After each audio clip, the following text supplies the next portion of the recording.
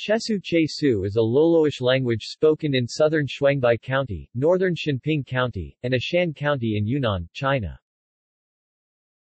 The Chesu refer to themselves as Su Pa or T Su Po, Jishupo Ji Shu Po.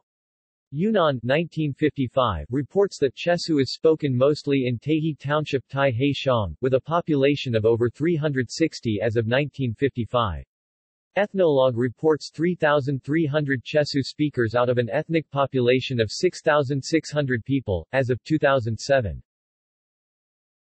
Bradley 2007 reports that Chesu is closely related to Nasu and classifies it as a Nasoid language.